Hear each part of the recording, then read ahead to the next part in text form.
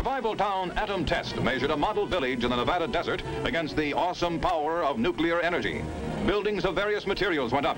$1 million worth of equipment was installed, including lifelike mannequins, and tons of food to measure the contamination caused by radiation. The big dolls were Survival Town's sole inhabitants. Tanks took part in their first atomic maneuvers, some less than a mile away, the closest yet in any test. Nearly 6,000 persons participated, including troops sheltered by trenches.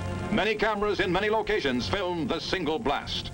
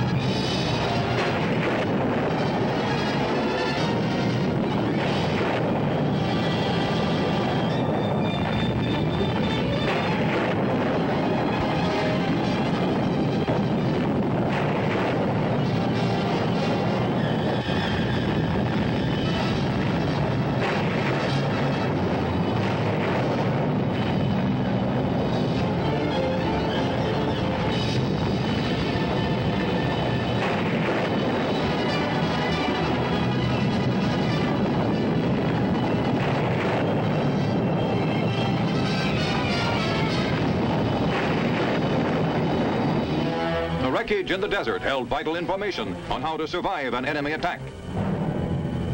With Geiger counters to check the radiation, experts assessed the damage. An aluminum building was left a gaping wreck.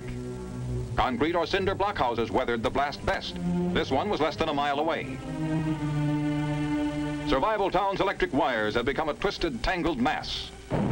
Demonstrating the importance of civil defense preparedness, the elaborate exercises proved survival is possible, offering new hope to all who live in the shadow of the atomic age.